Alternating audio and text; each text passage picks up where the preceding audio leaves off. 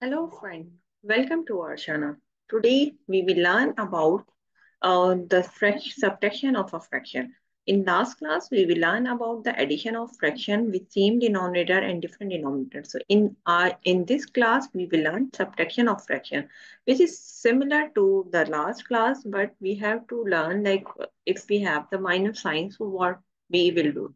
So before starting the video, please like and subscribe our channels and share with others so they can learn these type of question. So now let's start very quickly. Like here we have the same denominator just like the last class, and we have the minus sign here. So here we have the minus sign, we have the denominator with same number. So we have to simplify this very easily, like because we have the same number, so we will write in one time, and denominator we will write as it is. So 3 minus 1. So here we have 3 minus 1 is 2 and upon 4. So 2 1 the 2, 2 to the 4. So if we simplify 1 upon 2. So this is the answer of this question. Okay, now we have the subtraction of the fraction with the different denominators. So how we can simplify this one? So this one is very a simple way, like we have learned in last class.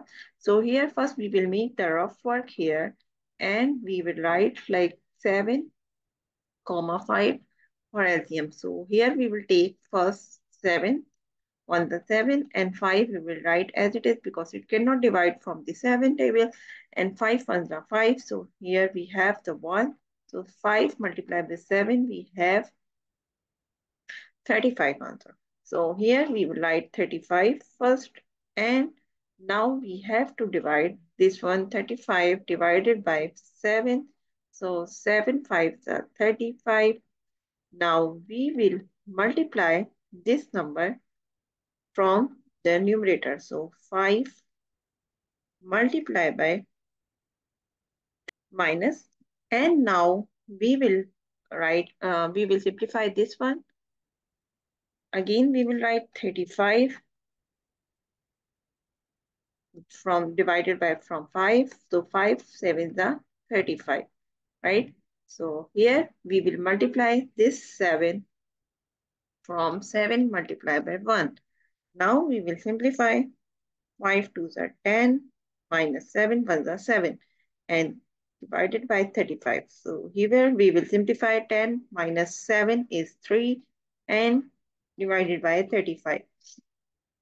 So this is the answer of this question, and this is the detailed method how you can simplify in if you are in a junior class. But if you are in a senior class or you are in a higher class, so you can use this method. Like here we have the question is 2 upon 7 minus 1 upon 5.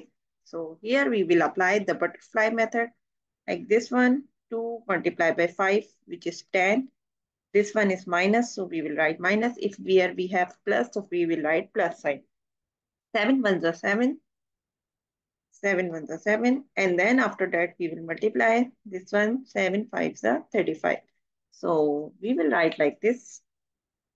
10 minus 7 upon 35 is equals to 3 upon 35. So this is the answer of this question. I hope you understand this simple method, which is you can simplify very easily using the butterfly method. So thank you for watching today class, and please like and subscribe my channel so you can learn these type of methods or tricks in from our channel. And thank you for watching. Bye bye. Allah Hafiz.